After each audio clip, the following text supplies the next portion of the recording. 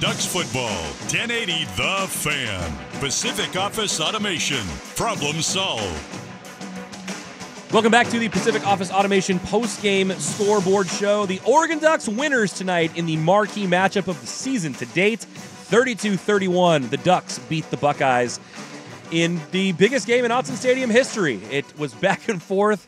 It was heart-stopping at times, but ultimately the Ducks come away with one of the most memorable victories in the history of the program, and we're going to continue to digest it here on the post-game show. We'll get to Andy Dirt Johnson and Dusty Hara coming up, but I want to talk with you, Will, a little bit more just about your analysis of how this all came to be, because we'll get to the point later where we talk about all the things the Ducks did to kind of shoot themselves in the foot and put themselves in a spot where it was going to be rough to pull one out, but they found a way. And so I want to keep going back to the people who deserve credit for this, because today it felt like it was such a collective effort from so many people. Right. And I think one of the places that I want to start and want to ask what you saw was with the coordinators. I worried this week going in if Oregon would be at a coordinator disadvantage just from an experience standpoint. I thought Chip Kelly against Tosh Lupoi. Tosh has been great for us. Fantastic recruiter.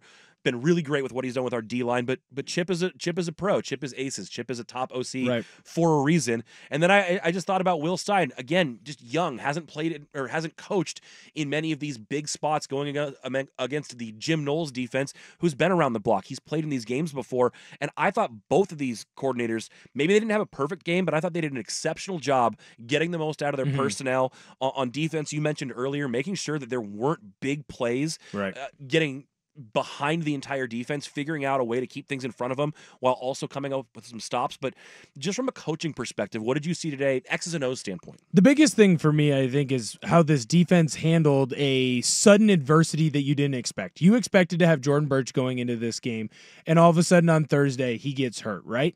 And instead of burning everything, oh, we're in trouble, the sky is falling, what does Lupoi do?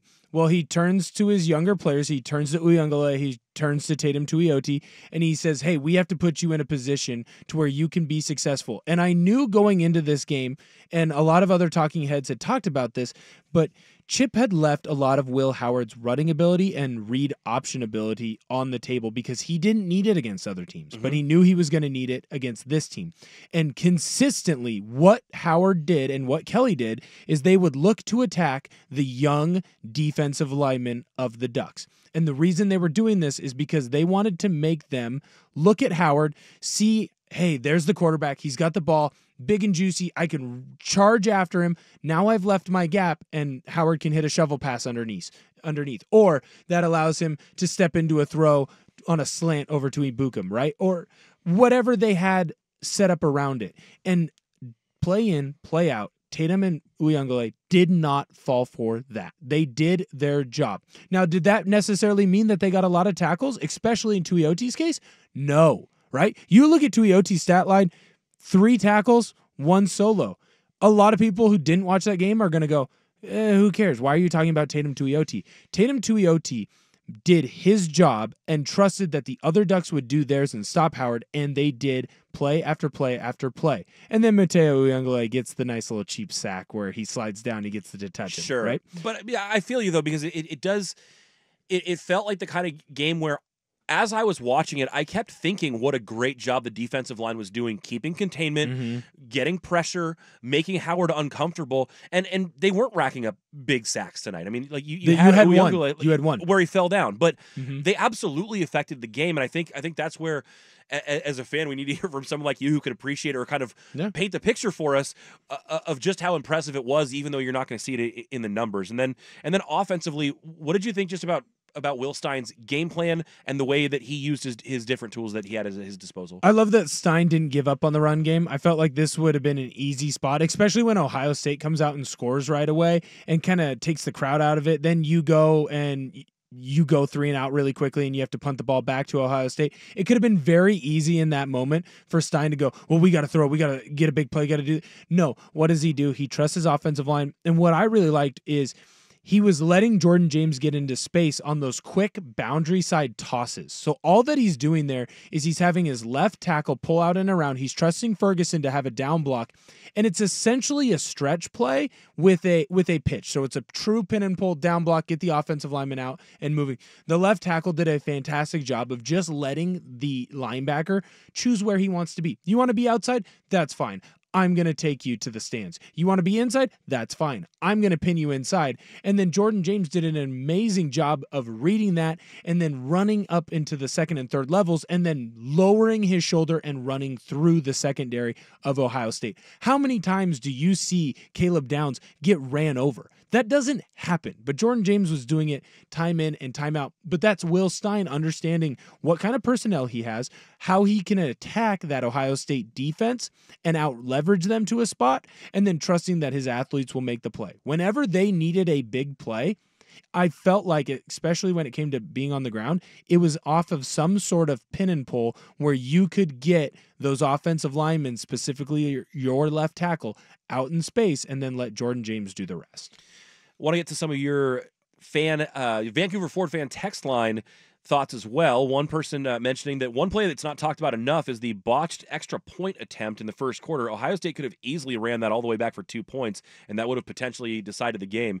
Absolutely. There were things that both of these teams did, points left out there, and man, Oregon was lucky that they got away with one there because after you made the mistake of not being able to get the hold down, you almost made that mistake a whole lot worse by just gifting them with 2 points. And credit to the guys who were behind that play that chased down, I think it was Ransom who grabbed that ball. I'm not sure who for Ohio State, but really important that they stopped that from happening.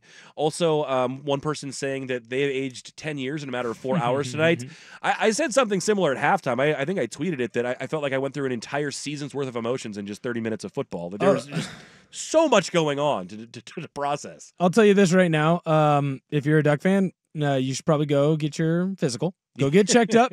If you need to go get cholesterol pills, or I need to else. Really go to the real doctor, not the football doctor. But no, Good God. go to a real doctor, one that has an MD in their name, not in their Twitter handle, My like blood I pressure do. okay? Yeah, go get checked out because the way this Duck team is playing, unfortunately, you're going to be in a lot of these games. And I say unfortunately tongue in cheek because you have a really good football team that, as long as you take care of business, you'll be playing for a Big Ten championship. You could possibly be playing for a bye going into the playoffs. You could be playing in a quarter, in a semi, in a final. This is a really good football team. There is a lot of improvement and room for improvement for this team, which you want. Because it's October. No one's ever won a national championship on October. They've always won it in December and in January. You have a team that has the potential to do that if they can continue to improve and, of course, stay healthy. So prepare for that. Maybe go get a physical. Go get checked up by your doctor. Take your medicine if you need it. Well, the other thing that this game does, this win does in the broad view, and maybe it's a little bit funny to frame it this way, but it really gives you some breathing room in the whole playoff situation because it does. This is the type of game that a year ago might have been punching your ticket to the four or keeping your hopes of making it to the 14 playoff alive. Right now, this allows you a hiccup. Like you're probably. Obviously, you're on the inside track for the Big Ten championship game, but even if you were now to stumble, let's say, against Michigan and Wisconsin, you can still find a path. This game, I want to say, all but locks you into the 12-team playoff, unless something horrific happens. I wouldn't go that far. What I would say that this does is it puts you in a spot to where you can guarantee it later in November. Sure. That is what I would say. Because the minute that you start saying, well, now we're in the playoffs. I shouldn't say locked in, but wiggle room. It gives you it gives you a loss that you didn't expect is okay now. It gives you some freedom. Because I'll tell you right now, obviously this Ohio State team isn't out, but you know who said that same thing 2 weeks ago? Alabama. Yeah. And if Alabama had lost to South Carolina today, I don't know that Alabama gets into the 12-team playoff, and that's if they run the table the rest of the way, because that's a very difficult schedule. So I think we see the 12-team playoff, and then we just look and, oh, well, they've won 2 big games. They're going to be fine. You're probably going to be fine. But Illinois is no slouch. Nope. Michigan is no slouch. You're going to go to Wisconsin, and you're going to have to deal with Wisconsin November weather. And then let's call a spade here.